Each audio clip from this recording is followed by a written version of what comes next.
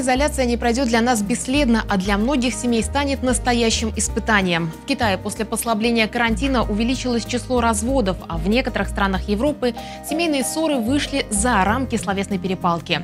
Как сохранить мир, гармонию и любовь в семье во время самоизоляции? Вы хотите поговорить об этом?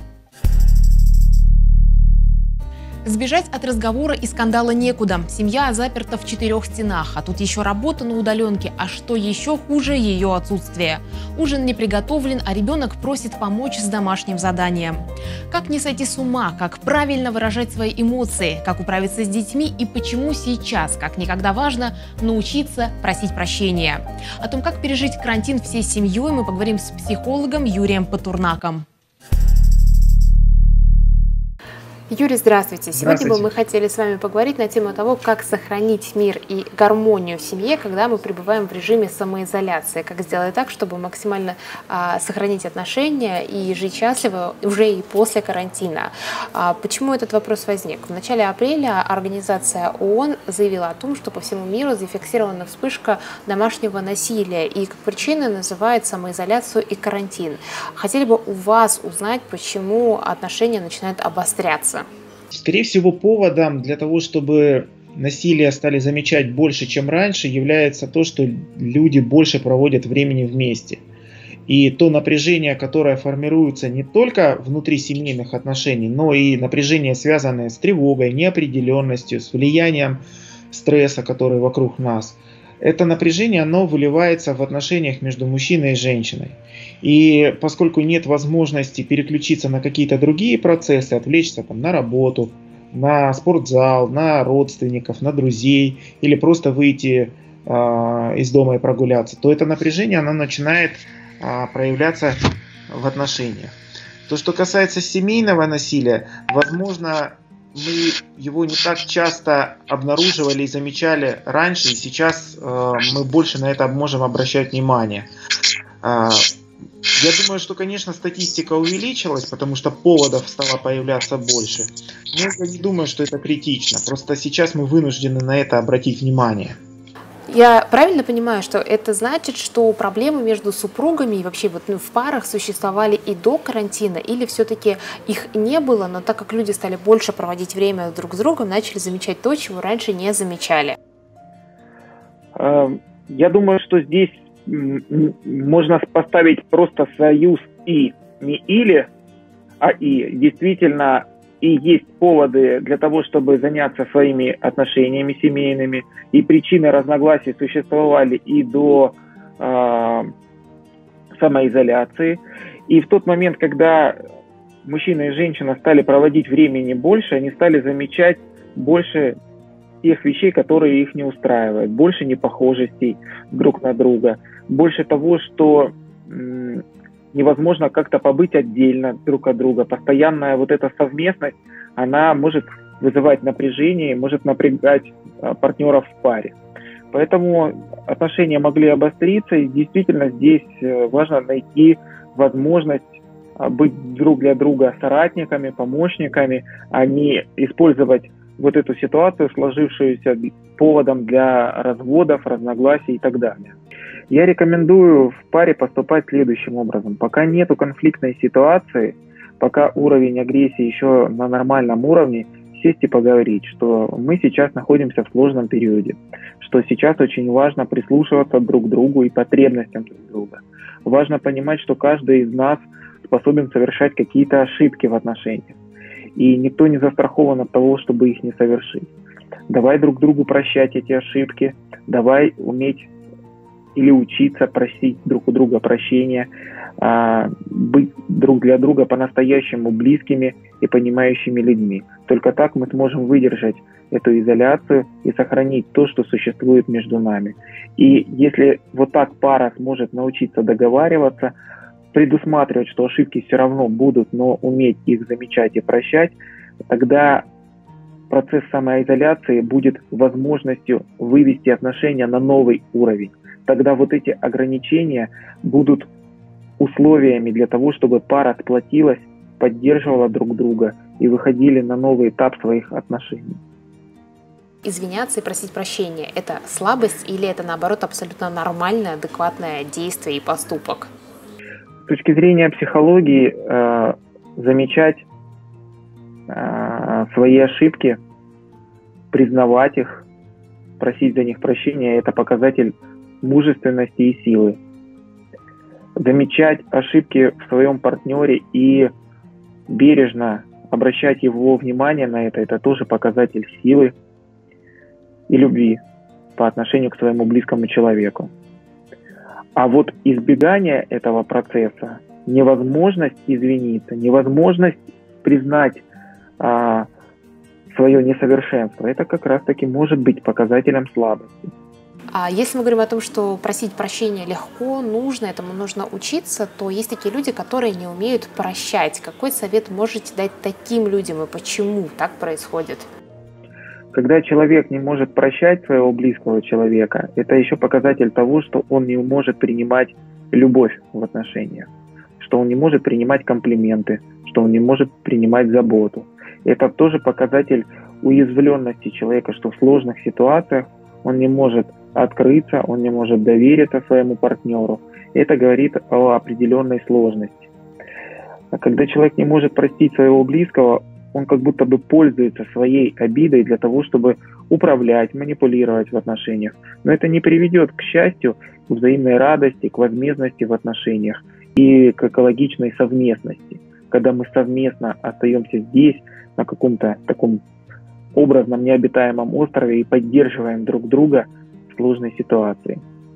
Этому важно научиться, если люди этого не умеют делать. А вот смотрите, отпуск – это же тоже время, когда два человека проводят времени гораздо больше вместе, чем обычно, практически 24/7. Почему здесь не возникает таких конфликтных ситуаций, отношения, даже наоборот, выходят на какой-то новый уровень и новый этап? Да, действительно так и есть. Отпуск значительно отличается от процесса самоизоляции. Отпуск мы выбирали, мы планировали, мы вкладывали туда силы, свои фантазии, мы мечтали об этом. И отпуск – это все-таки отдых для пары, для семьи. А процесс самоизоляции – это вынужденная мера, с которой мы сталкиваемся. В режиме самоизоляции мы получаем различные тревожные, возможно, даже пугающие сигналы нас. Мы сконцентрированы на том, чтобы быть в безопасности, следить за своим здоровьем. И вот в этот момент стресса и тревоги мы становимся более уязвимы и ранимы. Уровень агрессии может подниматься, и мы можем друг друга задевать. В отпуске мы все-таки нацелены и ориентированы на то, что нам нужно отдохнуть, наполниться. Почему в процессе карантина, самоизоляции повышается уровень тревожности? Тревога – это та эмоция, которая естественным образом появляется в тот момент у человека, когда он сталкивается с неопределенностью в своей жизни. Учеными было проведено исследование, что менее 5% людей на неопределенность реагируют интересом. Свойственно людям в этот момент волноваться, тревожиться, опасаться, когда была какая-то стабильность, когда была какая-то понятная жизненная ситуация, а потом вдруг резко все поменялось. Когда начинают рушиться планы, когда уходят привычные ресурсы, на которые мы опирались, когда ставятся под вопрос наши какие-то социальные связи, наши возможности. В этот момент появляется очень много неопределенности, которая порождает как раз эту тревогу, и длительное пребывание в тревоге начинает формировать такой устойчивый стресс. При длительном стрессе, многие люди это знают, повышается уровень гормона кортизола. Кортизол – важный гормон, он помогает человеку мобилизоваться и справляться с трудностями. Но если стресс длится достаточно большое количество времени, то уровень кортизола начинает зашкаливать. Это очень сильно влияет и на центральную нервную систему, и на иммунитет, и на настроение человека. Поэтому для того, чтобы справиться с тревожностью, которая присутствует, важно в свою жизнь вводить те ритуалы, те действия, которые помогают мне обрести некую стабильность. Кто в таких условиях, карантин, самоизоляция, пребывание дома в четырех стенах, больше подвержен стрессу, мужчина или женщина? Есть какие-то наблюдения, статистика? Знаете, я бы здесь не проводил каких-то разграничений гендерных, мужчина или женщина. Все зависит от того, как человек подошел к этой жизненной точке. Женщины более эмоциональны, и женщинам легче выплескивать эмоции, которые накапливаются. И можно было бы подумать, что женщине легче справляться. Но женщина и более тревожна, и более пуглива. Поэтому ей здесь, в этом моменте, может быть более сложно. Она как будто бы больше подвержена влиянию внешних стрессовых ситуаций. С другой стороны, мужчина обладает большим количеством долженствований. Он должен оставаться сильным, он должен кормить семью, обеспечивать ее, решать какие-то сложности, проявлять вот эту вот находчивость, смелость, мужественность. И вот эти долженствования тоже могут на него влиять негативно. Если мужчина потерял доход или доход уменьшился ввиду сложившихся обстоятельств, он тоже может быть подвергнут определенному стрессу. Или мужчина, когда был больше ориентирован на внешнюю арену и мало присутствовал дома, то здесь он должен как-то по-другому адаптироваться к этой ситуации, приспособиться к ней, и ему тоже может быть сложно. Поэтому что мужчине, что женщине в этот момент непросто. Не вижу смысла как-то разграничать в этом моменте мужчину и женщину. Каждому сложно по-своему, каждому нужна поддержка и помощь. Свои эмоции, в частности негативные, нужно выплескивать или все-таки сохранять, дабы не обидеть своего близкого? Вот какой совет вы здесь дадите семьям и парам? Я думаю, что сдерживать и удерживать эмоции точно не нужно. Здесь важно их распознавать, замечать и находить максимально экологичную форму для их выражения. Можно злиться обычными словами: «Я сейчас сержусь на тебя», или «Мне не нравится вот эта ситуация», без каких-то импульсивных, неадекватных действий. Выражать эмоции точно нужно, потому что удержание эмоций будет приводить к их накоплению, и человек может вспыхнуть в какой-то самый неподходящий момент, когда от него не ожидают какой-то сильно чрезмерно агрессивной реакции. Эмоции важно выводить наружу экологичными, спокойными, понятными способами. Какие способы экологичного выражения эмоций существуют? Какие советы можете дать парам? Когда мы говорим о экологичном выражении эмоций, здесь самое важное начинать с «я-обращений». Не «ты невыносим сейчас», а «мне сейчас сложно, когда ты себя ведешь таким образом». «Мне не подходит такая форма, когда ты вот так себя проявляешь». «Я злюсь, когда ты не замечаешь моих потребностей». «Я раздражаюсь, когда ты не замечаешь меня в моей грусти, в моем одиночестве». «Мне грустно, когда ты не уделяешь внимания мне, а все время погружаешься в свой телефон или гаджет». Вот «я-послание» — это самое важное. С этого нужно начинать. Тогда человек готов больше услышать и что-то менять. И здесь важно говорить о дефиците. «Мне сейчас не хватает», «мне грустно», «мне страшно», «я тревожусь».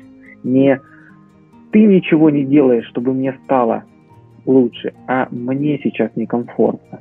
«Мне нужна твоя помощь, мне нужна твоя поддержка, мне нужна твоя забота, твое внимание».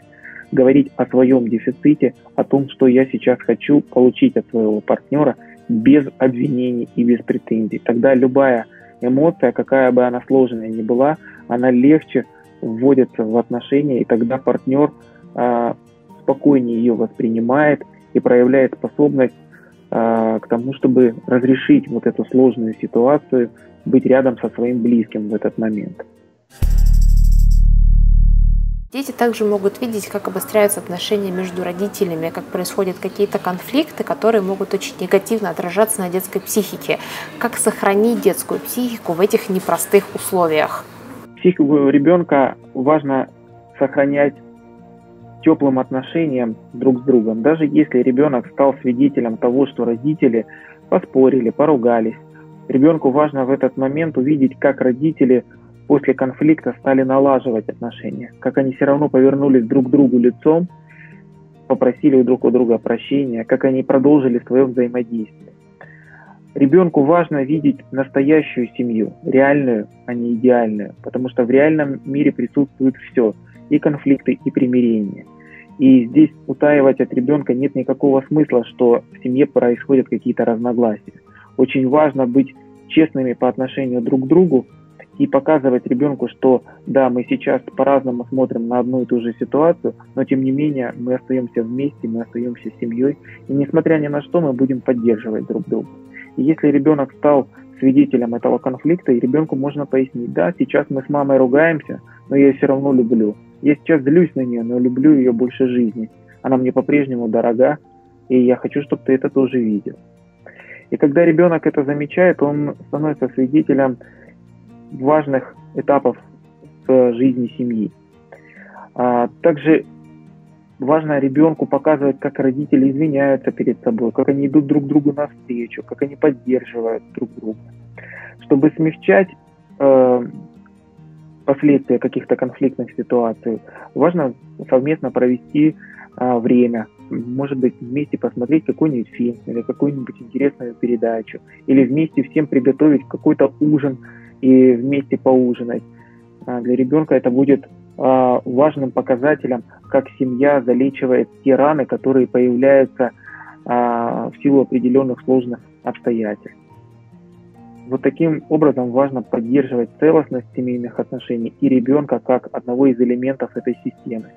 Какой досуг сейчас наиболее оптимален для ребенка и чем лучше всего его занять, чтобы ребенок был в пределе, не отвлекал родителей, мы говорим от работы? Для того, чтобы в режиме самоизоляции семья продолжала существовать как такой целостный организм, в котором есть место и совместности, и отдельности, очень важно вводить режим дня, в котором будут расписаны все взаимодействия каждого участника семьи, где будет, например, утренняя зарядка с папой, где будет завтрак с мамой, где будет отдельное времяпрепровождение ребенка, когда он играет в конструктор или занимается какими-то развивающими занятиями, или он дистанционно проходит важные уроки в своей школе.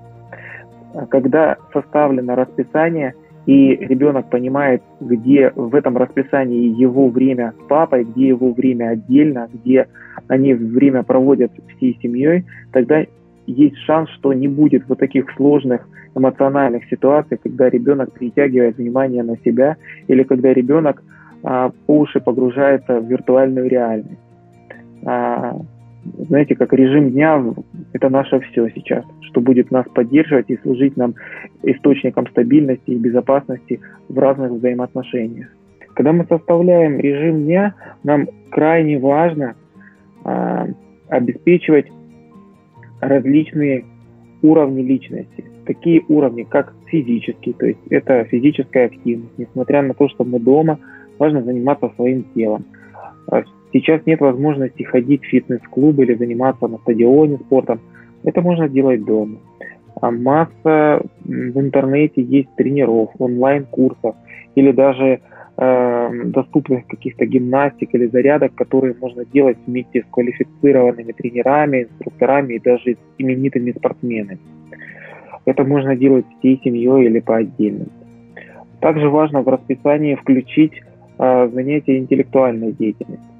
В самоизоляции есть риск того, что наш режим будет уж очень замедлен и автономен. А для мозга это не очень хорошо.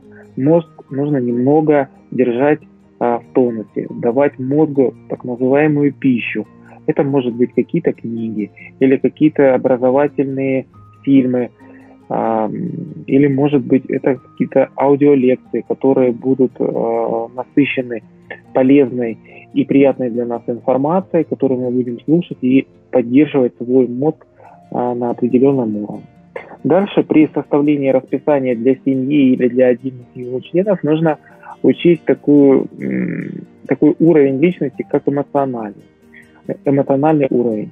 Здесь нужно включить те занятия или времяпрепровождения, которые плодотворно влияют на эмоциональную сферу. Может быть, это какое-то творчество, может быть, это просмотр каких-нибудь приятных художественных фильмов или чтение книг художественной литературы. Может быть, это какие-нибудь психологические упражнения, нарисовать мандалу или там еще какой-нибудь рисунок, заняться каким-то рукоделием или творчеством, чтобы снять то напряжение эмоциональное, которое у нас есть. Вот эти все вещи очень важно учитывать в распорядке дня, и когда этот распорядок дня грамотно, осознанно составлен, в нем есть место для того, чтобы и отдохнуть друг от друга, и побыть вместе, и при этом выполнять какие-то важные домашние процессы. Важно подключать ребенка к какой-то деятельности домашней, передавать ребенку какие-то новые обязанности. Чтобы продолжать держать фокус внимания ребенка на учебе, здесь очень важно подчеркивать престижность образования, формировать у ребенка вкус к успешной, счастливой и богатой жизни, показывать ребенку, что образование очень важно, поддерживать ребенка в тот момент, когда он осваивает новые технологии для того, чтобы находиться на дистанционном обучении, хвалить его за это, помогать ему снимать напряжение, расслабляться в те моменты, когда наступает пауза в уроках, чтобы уроки у него не ассоциировались с сильным перенапряжением или какими-то сложными ситуациями, не конфликтовать с ребенком, если у него что-то не получается, не критиковать его за те упущения, которые он может допускать в ходе учебной деятельности. Ни один человек не застрахован от ошибок. Многие взрослые совершают ошибки, и ребенок тоже это может делать. Поэтому очень важно это учитывать и не давить на ребенка, чтобы учеба не ассоциировалась у него с тем, что это повод к тому, чтобы ругаться все время с родителями, что мои дорогие люди постоянно расстроены и разочарованы тем, что происходит, когда я учусь. И вот такое теплое, свободное отношение родителей поможет ребенка и поддержать в учебе, и не провалиться в виртуальный мир. Совместный досуг — это тоже очень важно, но мы часто говорим о том, что нужно сохранять свое личное пространство, находить время на личные дела. И мне кажется, в условиях карантина это максимально важно. Где найти это свободное время, личное пространство, и действительно ли сейчас его нужно искать? Несмотря на то, что мы очень социальные существа и мы нуждаемся в отношениях, когда мы находимся в самоизоляции, мы как раз-таки и устаем от этих постоянных взаимоотношений. Нам нужно поддерживать свою автономность. И можно использовать действительно поход в магазин или вынос мусора как возможность побыть самим собой. Но можно и в свое расписание ежедневное включать паузы, когда я 30 минут сижу на балконе, пью кофе, слушаю птичек, наблюдаю за прекрасной весной, которая за окном. Могу просто сделать какую-то гимнастику для себя, и в этот момент меня не отвлекают другие члены моей семьи, которые в этот момент занимаются чем-то другим. Уединение в этот момент, оно очень важно, потому что важно прислушиваться к себе, в чем я сейчас нуждаюсь, что сейчас со мной происходит. Заботиться через вот эти паузы о себе. Может быть, почитать книгу или послушать любимую музыку, но как-то замедлиться и побыть наедине с самим собой. Что ребенку важно проводить время отдельно от родителей. Там у него формируется независимость, творчество в этот момент. Маме или отцу тоже нужно проводить время отдельно от детей для того, чтобы немножко отдыхать и переключаться на другие важные для них сферы. Юрий, я предлагаю сделать краткое резюме, обзор всей нашей дискуссии, как сохранить гармонию, как сохранить здоровые, созидающие отношения, чтобы это не приводило к разводам. Самое важное, с чего бы я начал, это помнить, для чего люди объединяются в семьи. Люди объединяются в семьи для того, чтобы лучше справляться с теми трудностями, которые возникают. И в этот момент семья может быть тем тылом, тем местом, где человек может получить самую лучшую, самую подходящую, теплую поддержку. Самое важное здесь помнить, что каждый человек совершает ошибку, и важно своего близкого прощать за эти ошибки. Очень важно помнить, что в семье нет экстрасенсов, и нужно просить своего близкого о том, в чем вы нуждаетесь.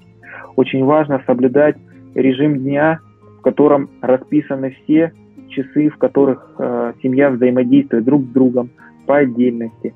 В этом расписании важно, чтобы присутствовало время для того, чтобы заняться своим телом, заняться своим эмоциональным состоянием, поддерживать свой мозг в необходимом режиме и форме, находить время для детей и для своего партнера, находить время для себя. И когда вот этот баланс будет соблюдаться, любой режим самоизоляции можно преодолевать. Когда этот режим уже будет поставлен на такие рельсы, когда мне все понятно, что происходит со мной в течение дня, этот режим будет самым важным источником безопасности для каждого человека. И несмотря на то, что мы в семьях и в парах, очень важно помнить, кто самый главный человек в моей жизни, помнить о себе, напитывать себя, заботиться о себе. И при этом помнить о своих близких, потому что они очень нуждаются сейчас в сильной, ответственной, осознанной личности, которая будет поддерживать их. Вот такие мои рекомендации. Самоизоляция – это испытание брака на прочность. Пройти его с достоинством или сдаться только в ваших руках. Если силы иссякают и кажется, что от любви не осталось и следа, вспомните, почему когда-то вы выбрали себе в спутники именно этого человека. С вами была Елена Доронина. Будьте добрее друг к другу, берегите себя и близких.